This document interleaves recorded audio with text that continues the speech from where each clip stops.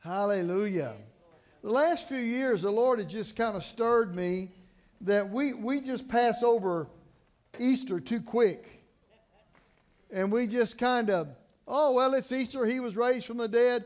But I just felt like the Lord really stirred me up. Really, it's actually started 3 years ago, just to talk about the resurrection till Pentecost. You know, I mean, we talk about it all year in different ways. But man, we're moving to the next step, and that's the step for the believer, and that's Pentecost. Because that's where we get our power to live what Jesus did when He was raised from the dead. Amen? And so what I want to share with you are some basic, simple things that we can understand. And listen, I said this Sunday, and I'm going to just say it again so you'll know this. If you don't hold on to your living faith in the resurrection, you'll lose hope in the midst of all the world dynamics and all the things that are going on right now. If you don't know that resurrection is real in your life, and it's working in you, and God's working in you, and God's for you, and that He wants to flow in your life, I tell you, you're going to struggle. I feel sorry, and I don't mean this in an ugly way at all, but I feel sorry for Christians who are just, they're just borderline. They're just kind of on the fence, you know. They kind of go either way. Whichever way the wind's blowing, that's kind of which way they go. And they don't really grab hold of the reality, the vitality of Jesus in our lives every day. I don't want to be like that. How about you? No, I tell you, I want the resurrection to be a part of my life. And Paul said this in Philippians 3:10. I'm going to read out of the Amplified Bible. Paul said, "My determined purpose is that I may know Him, that I may progressively become more deeply and intimately acquainted with Him, perceiving and," now listen to this, "perceiving and recognizing and understanding the wonders of His person more strongly, more clearly, and that I may in the same way come to know the power outflowing from the resurrection." Come to know the power outflowing from the resurrection. That's what I want to talk to you about. Because if you'll understand that when Jesus was raised from the dead, it changed everything. It changed all of humanity. See, we sit here 2,000 years plus, and we look back on that, and we read about it, and we have knowledge in certain areas, and we think, yeah, we know that. But if you don't understand what happened before the resurrection, you won't really appreciate what you have today. Listen. Nobody worshiped like you worshiped tonight before the resurrection. There was no such thing. Oh yeah, people sang songs and they would put on sackcloth and ashes and they would worship, but not like you. Not from a heavenly standpoint. Not from a standpoint of the Holy Spirit in you. And singing out of revelation. And that all came because of Jesus. When Jesus was raised from the dead, now listen to this. He created a whole new life for mankind. Something that had never been experienced before. It wasn't just a new religion. It was a new life, a new lifestyle, a new way of living, totally and completely. It was a total demarcation from the past, whether you were a Jew or a Gentile. It was a total change to a whole different way of living. It's amazing that in the midst of that whole new change, the old life still went on. It still goes on today. And it's getting more corrupt and more ugly every day. But that's not us. That's not us. You know, we kind of complain so now, I'll tell you the world's going to hell in a handbasket. Well, you're right. It is. But that's not us. Why? Because that resurrection has changed my life, my lifestyle, my direction, my purpose, my motives, my future. Has changed everything. It's interesting that out of a nucleus, really, of at first just a few people on the day of Pentecost to 3,000 right after the day of Pentecost, till then another 3,000. And all of a sudden, something that started because of the resurrection, Jesus became that seed. He said in John chapter 12, verse 24, except a seed dies, it abides alone.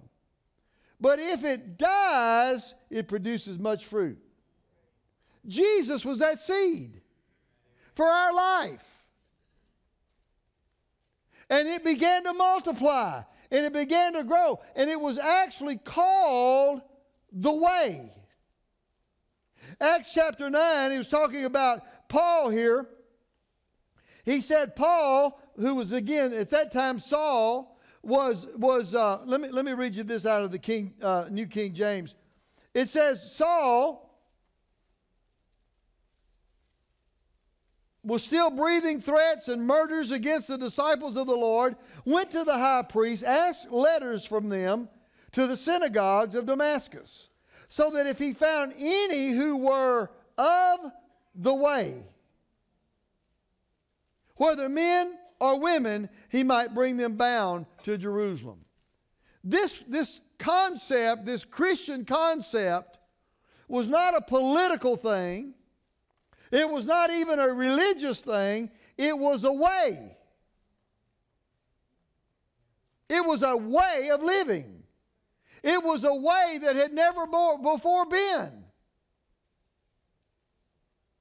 Acts chapter 24, verse 14 says this, for this I confess to you, this is Paul speaking, that according to the way, you got it? Now listen to this, which they call a sect, so that I worship the God of my fathers, believing all things which are written in the law of the prophets, I have hope in God. Now listen to this. Listen to what else he says. Which they themselves also accept, that there will be a resurrection of the dead, both of the just and the unjust. This being so, I myself also strive to have a conscience without offense toward God and men. Now listen to this. He said that this was a way, y'all still here? Which they called a sect. In other words, a religion or an offshoot of a religion. Oh, that's just a sect of the Jews, you know, and you know, they're led by that guy Jesus, and it's just a sect. No, it wasn't. It was a way. It was a dynamic new way to live. And sometimes we just kind of float past it because, well, I'm a Christian. Yeah, but are you in the way? I don't mean did you get in somebody's way. I mean, are you walking in the way?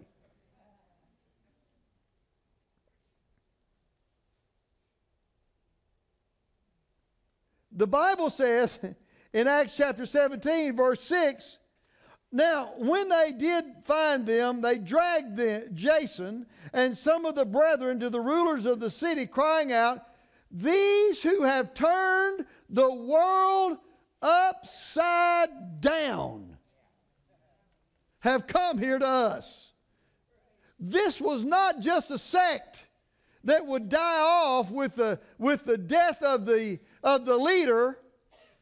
It was a way that was created by the resurrection of a leader.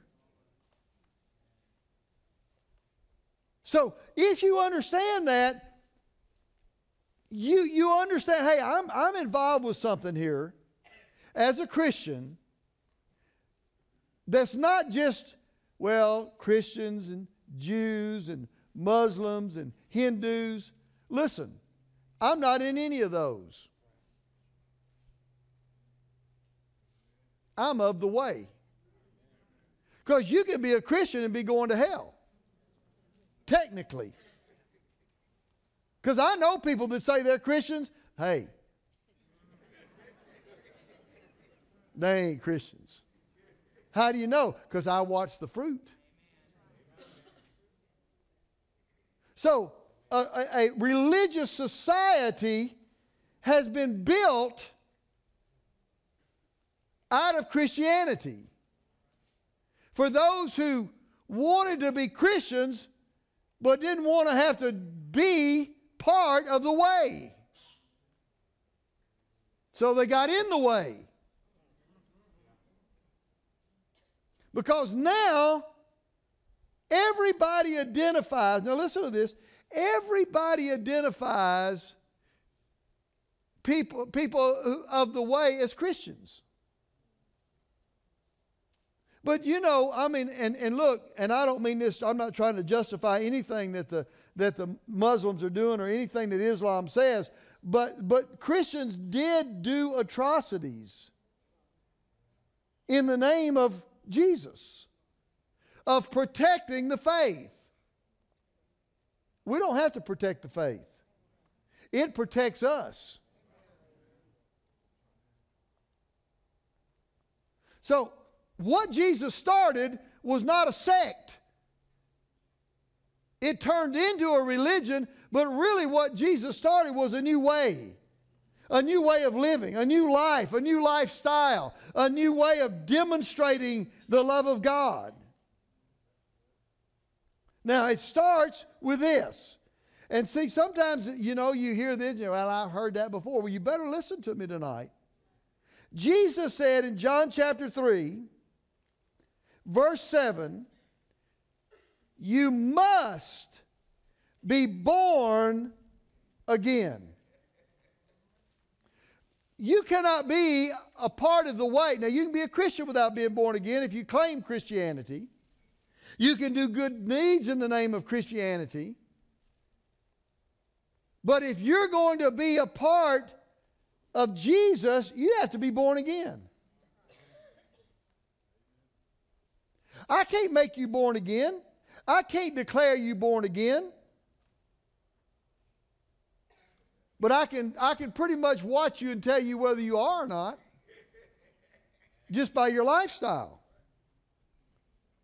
Hallelujah. Amen. I read this Sunday, but in Romans 6, chapter 4, it says, we're buried with him through baptism into death, that just as Christ was raised from the dead by the glory of the Father, even so we should walk in newness of life. The resurrection brought a new life. Now, look, I'm not like a lot of people, okay? I wasn't really raised in church, okay? If I stayed with my grandparents, I went to church. I'm probably still a member of Summer Grove Baptist Church. Amen. I bet I'm still on the rolls. You know, I went to Summer Grove Baptist Church when it was just a little white wooden country church on Mansfield Road. So I had to go. If they went, I went. You just didn't stay in their house and not go to church. You know, and I've told this story before, but, you know, my mother, bless her heart, she didn't go to church, but she thought I ought to go to church. And so she'd take me on Sunday morning, she'd make me get up and get dressed and drive me to the First Baptist Church in Centerville, Mississippi, let me off at the front door and watch me walk through the door. But what she didn't know was I walked down the aisle. You know, most Baptist churches are laid out just the same. Okay, walked down the aisle, around the back, and went out the back door. And I went to see a friend of mine live right behind the church, and I'd go visit with her till church was over, or sit on the front porch, or do something. And you know, with the Baptists, and I'm not mocking the Baptists, I'm just saying that you could set your watch; they're going to be through at noon. Now, I don't know whether that's the case now, but back then it was. Is it still that way, Sam? You don't know, do you? Did you do that? Were you like that? Getting out by noon? I don't believe that. I don't believe you were like that. But so I'd come back up the front. If I was a little early, I'd stand up and I'd peek through the baptistry, look over and look out. And I was terrible. I was bad. And then I'd walk out and I'd walk down to the car and get in the car. Well, I told that story in church one time here, and my mother was here, and she almost passed out. So I really wasn't raised in church. So when I got saved, I got saved. I didn't join the church. I got saved. I mean, I was born again. And I think every person ought to know that experience in their lives. And if you don't, I'm concerned about you. Now, I know some people were raised in church and they've served Jesus their whole lives, but I'm going to tell you, I don't care how old you were when you started going to church or serving God, there was some point in your life where you know that Jesus came into your heart, that the Holy Spirit convicted you and He came in your heart and you were born again. Because Jesus said so. Okay? And so there's no demarcation if you're not born again. There may be a socialization toward Christianity, but there's no life without being born of God, being born again. Paul said, if any man be in Christ, old things are passed away. Behold, all things have become new. You become a new creature in Christ. Amen? So that's what tells me whether you're a Christian or not, is are you walking in the way? Not what church you're a member of. I talk to people all the time. That's the first thing. Well, I'm a member of such and such church. I'm glad you go to church. But are you born again? Because that's what the resurrection did. Okay? It gave us the ability to die with Him and be raised to newness of life. Everybody still with me? You've got to know that in your life. But now here's what I want you to see out of this for a minute. Listen to this. You have to fight for that new man. How many of you noticed after you got saved, you still had to fight some things off? You still had temptation. You still had struggle. How many of you still do? Well, if you're breathing, you do. Ephesians chapter 4, verse 24 says that you put on the new man. Which was, now listen to this, which was created according to God in true righteousness. You have to fight for that. Well, how do you fight? Well, verse 22 says, you put off concerning your former conduct the old man which grows corrupt according to deceitful lust. You've got to fight for that new man. We had a prayer request tonight about some men that just got saved. They're drug addicts. And they just got saved. They've got a fight ahead of them. See, people say, well, you get saved, that's it. Everything's going to be fine. No, you got a fight on your hands. Because everything in your past will try to come back and haunt you and try to pull you down and draw you back and get you back in. But you don't have to, because sin doesn't have dominion over you anymore. I don't have to do that. I don't want to do that. But that doesn't mean He doesn't call you. So you have to fight off that old life, and you've got to fight to let that new man shine. That's the first order of business as a resurrected child of God, is you've got to live that life. Second thing that the resurrection did, and there are a lot. I'm just talking about a few here tonight. And this is the thing that you have to understand, is it gave us something that had never before been before, and that is a personal relationship with our Father, with God. Do you know that before that there was no personal relationship? Any communication had to go through the priest. You didn't dare communicate with the Father. We have religion today called Christianity, Catholicism. You don't go to the Father. I do. I do. Now, look, hey, I'm just telling you. Listen, I go straight to the Father. Mary, I don't know what's going on with her, but I know she's not. Listen, I know one thing. She's not at the right hand of the Father. I know she's not closer than Jesus. I mean, she was a great lady. Probably the strongest woman ever known to man. I mean, my goodness. But the point is, she was just a human. I don't have to go to her. I have access to the Father. Listen to what Jesus said in John 16. He was talking about dying and being raised from the dead. He said, therefore you now have sorrow, but I will see you again, and your heart will rejoice. And your joy no one will take from you. And in that day you will ask me nothing. Most assuredly I say to you, whatever you ask the Father in my name, He will give it to you. Whatever you ask the Father in my name, don't go talk to Mama. You go talk to the Father. You don't use Mama's name. You use my name. And whatever you ask, y'all still here? Whatever you ask,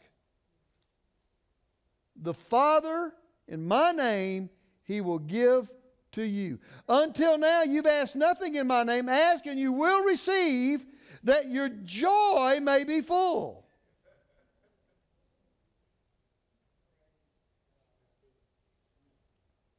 Let me read the rest of this, just so you can understand what Jesus is saying.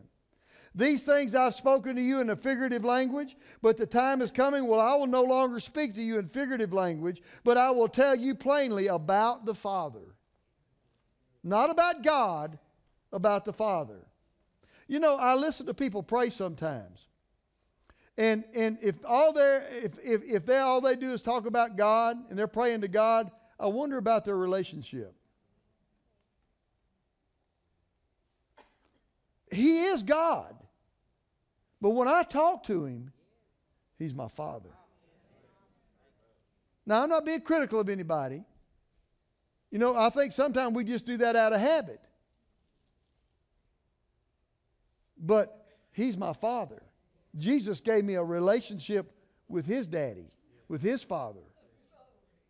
And now I have the same relationship that He does.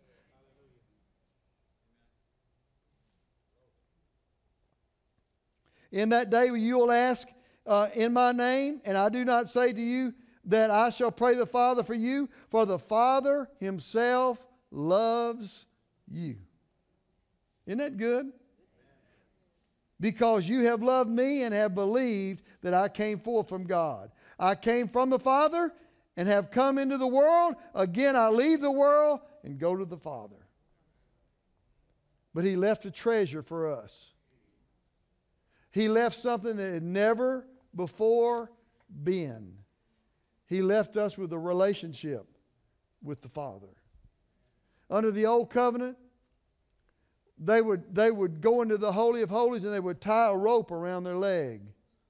And they had bells on the skirt of their robe. And they would go into the Holy of Holies. A priest would go in to offer sacrifices. That's as close as you could get to God. And they'd go in. As long as they heard those bells tinkling, they knew everything was all right. But if the bells quit tinkling, they pulled them out with that rope. Because more than likely they were dead. Moses, the Bible says he was in the presence of God. The glory of God was on him, but it faded. It didn't stay. But see, you have a different glory. because you have a heavenly Father. Jesus said, the Hebrews says this about Jesus. In Hebrews chapter 4, verse 14, it says, seeing then that we have a great high priest who is passed through the heavens, Jesus, the Son of God, let us hold fast our confession.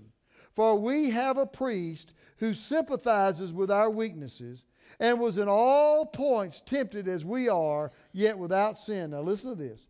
Let us therefore come boldly to the throne of grace, that we may obtain mercy and find grace to help in time of need. I go to the throne. I don't have to have a rope tied around my ankle. I don't have to have bells on my jeans. All I have to do is go in His presence. And because I go in His presence, that came about because Jesus is at the right hand of the Father. He was raised from the dead, seated at the right hand of the Father, ever living to make intercession for us. There's absolutely nothing that you can do, listen to me, that Jesus can't talk to the Father about and fix for your life. Because He's been touched in all points.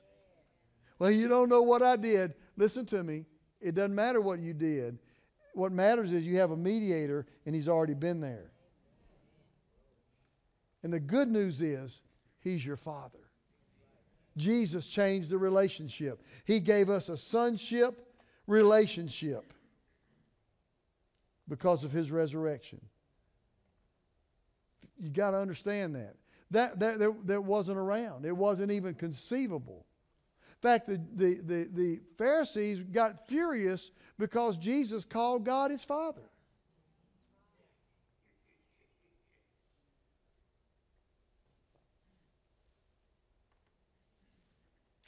Here's something else that happened that always, to this day, still amazes me. Jesus' resurrection, you know that God so loved the world that He gave His only begotten Son. But the other side of that is that Jesus so loved us, He was willing to die. Okay? But now listen to this. When Jesus was raised from the dead, He created a community. We call it a communion. A worldwide communion. Worldwide. I can go anywhere in the world. And you say, oh, there's some places that aren't Christians. That's not true. It's like Chinese food. You say, huh? Listen, I have been all over the world. You can find good Chinese food anywhere in the world. I don't care. You can go to the Ukraine and they got Chinese food. I was in the Philippines, out in the middle of nowhere in a town called Katbalogan. You could fly in on a little small plane and they had to run the cows off the runway. They'd get in low and run the cows off the runway so they could land. But they had Chinese food.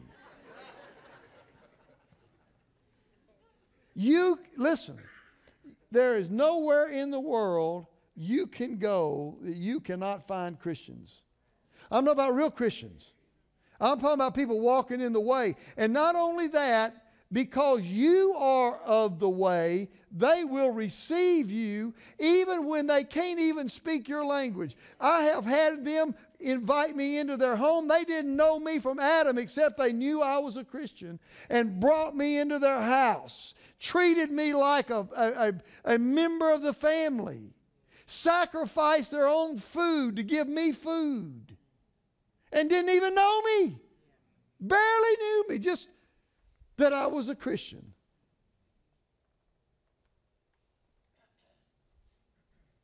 You've got to understand that. Because see, here's what happens. You're afraid of that because so many people are not honest about who they really are. But we are required, according to the Word of God, to be hospitable toward other believers. In fact, the Bible says that if we are hospitable toward other believers, there may be times when we even entertain angels and we don't even know it. could give you some testimonies about that.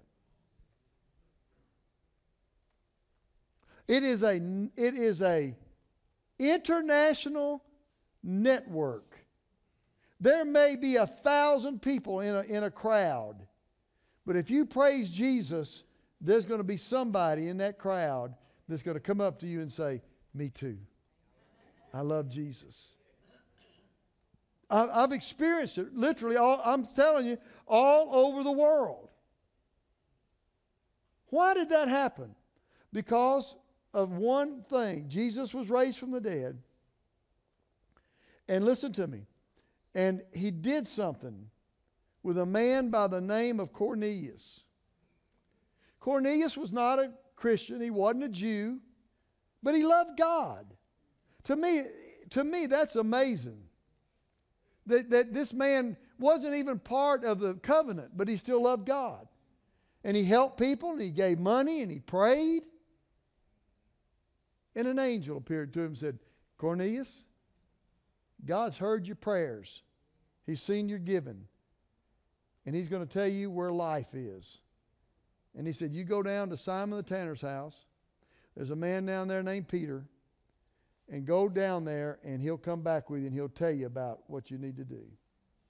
So he sent him down there. Same time Peter's having an experience with God. Because Peter, he would not be around the Gentiles.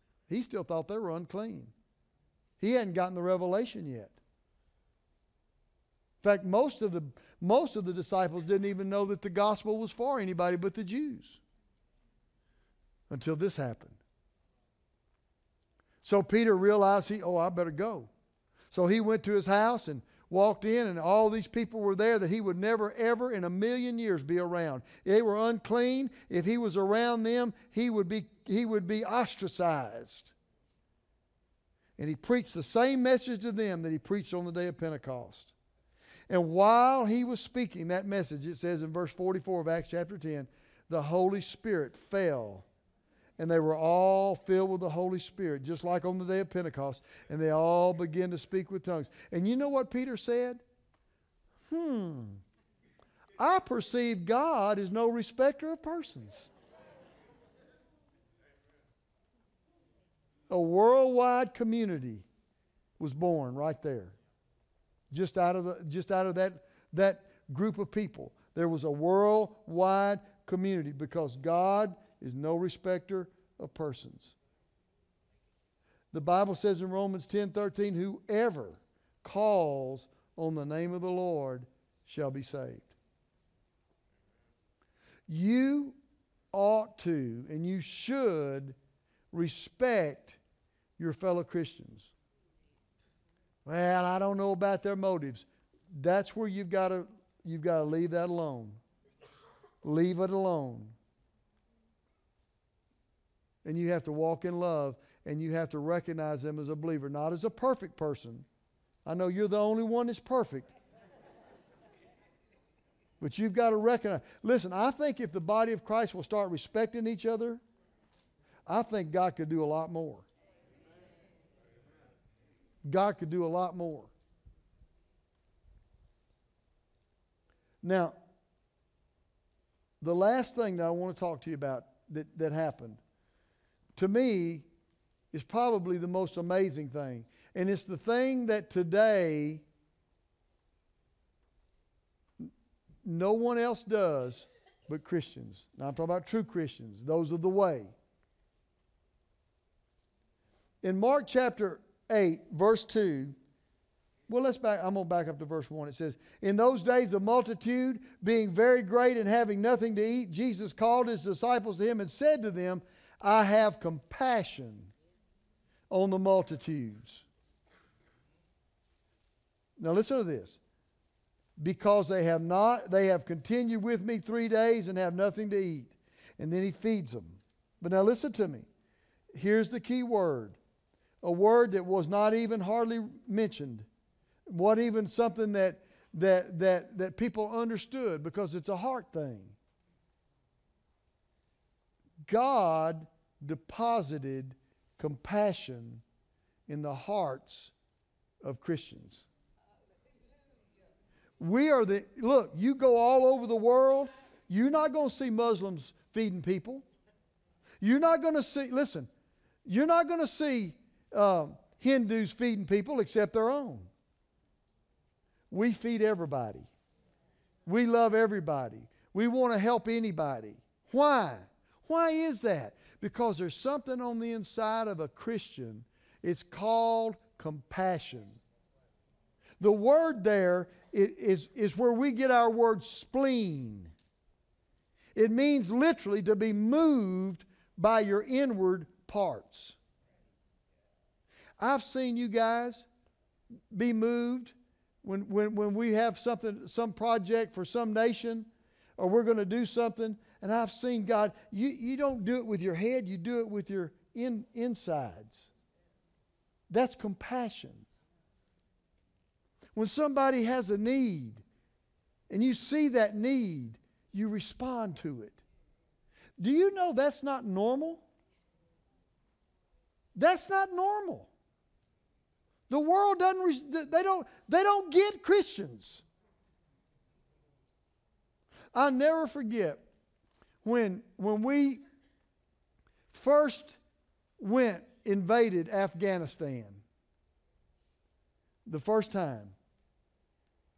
When we went into Afghanistan, into Kabul, and the military was going through, they went to this one prison, and there were 2 American missionaries, women, in that prison because they had been over there feeding the poor, and they put them in prison. They asked them, what have you been doing? We've been praying. We've just been praying. We've just been praying. We've been praying. And by the way, they were Spirit-filled Christians because they said, we've been praying in other tongues. We've been praying in the Holy Spirit. Now, what would drive someone to go into that kind of a hostile environment to feed people, to help people? Only compassion that comes from God. And when you make Jesus the Lord of your life, that compassion enters into you. Now, the Bible says that you can squelch it, you can push it down, you can ignore it, and you've all turned the channels when you saw all those little starving babies. Click the channel, go to another channel. Don't look at me so holy. But that compassion belongs to us. 1 Peter chapter 3 verse 8 says, finally, all of you be of one mind, having compassion for one another, love as brothers, be tenderhearted. That's not natural. That came because of the resurrection. That came because Jesus imparted His life to you. He was a man of compassion. It says in, let me read you this scripture, 1 John chapter 3.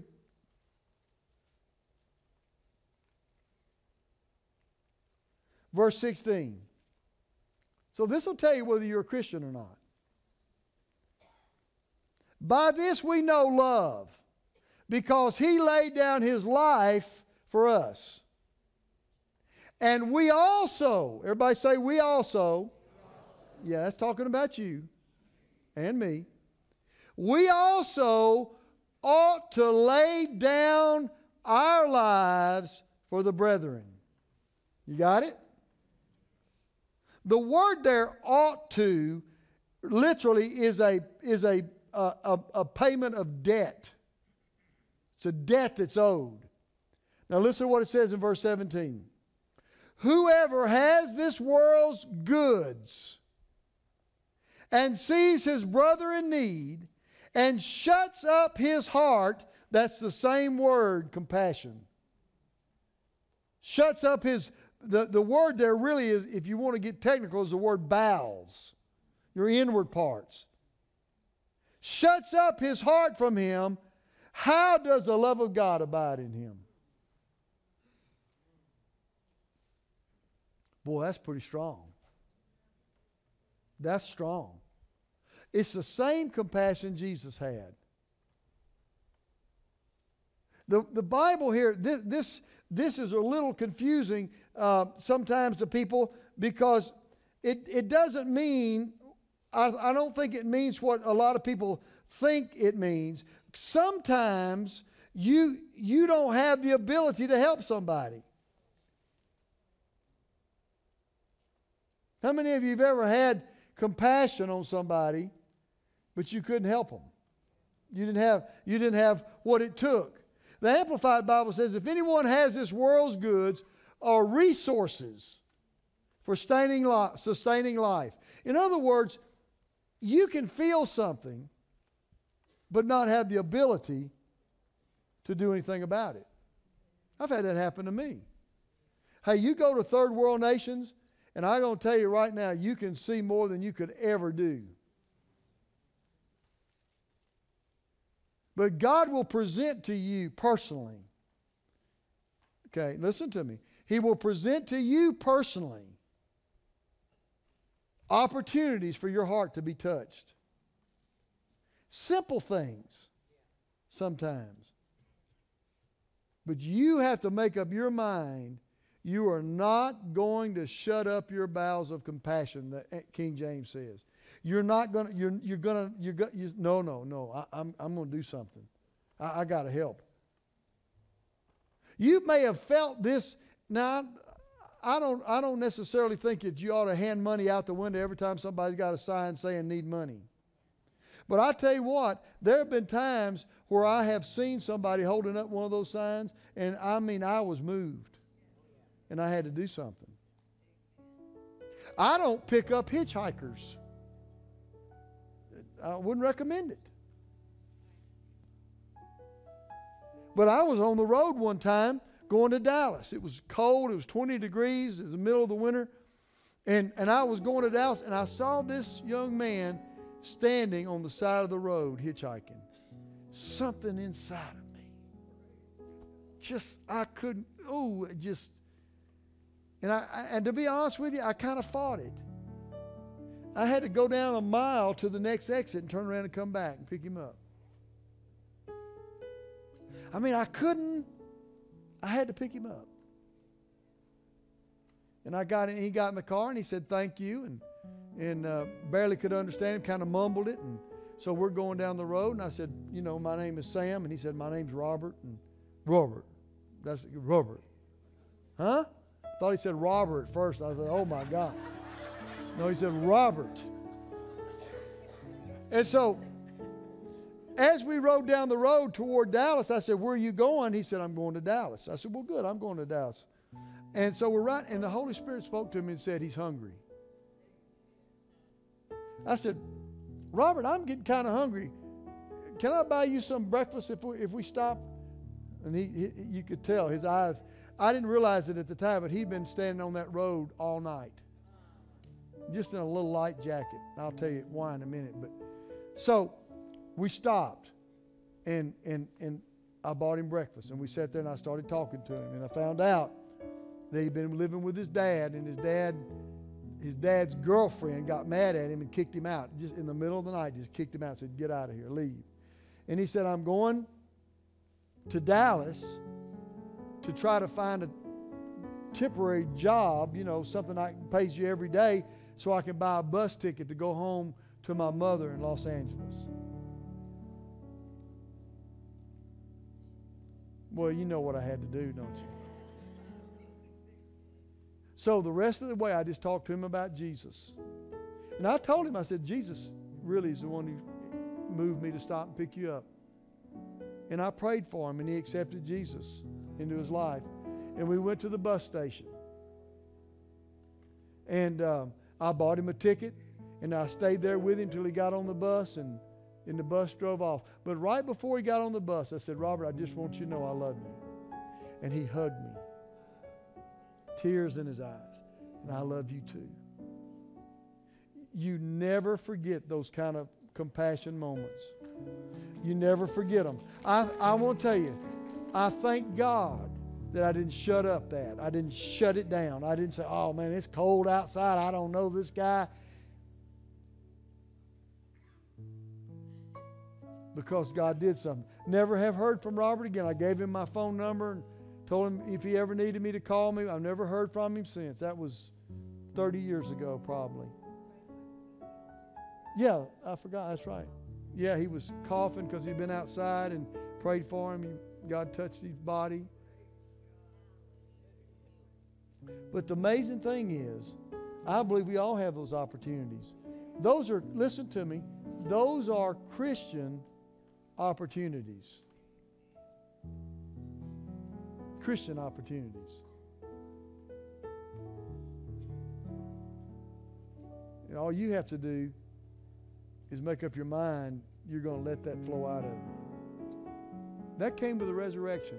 Wasn't around before. Wasn't around before. People just don't understand it. They don't get it. They don't understand why you go to a group of people that are hostile and you still want to help them. You want to minister to them.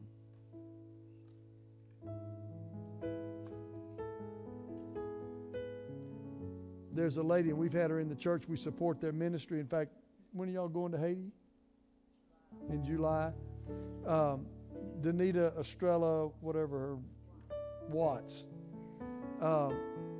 She was just a secretary, a church secretary, and wanted to do something for God, and went to Haiti and had a compassion for those children that were on the streets, and just went. And God's used her and blessed her, and we've helped her, and got a team going down there in July to minister to the kids, just because of something moving on the inside. Don't discount that.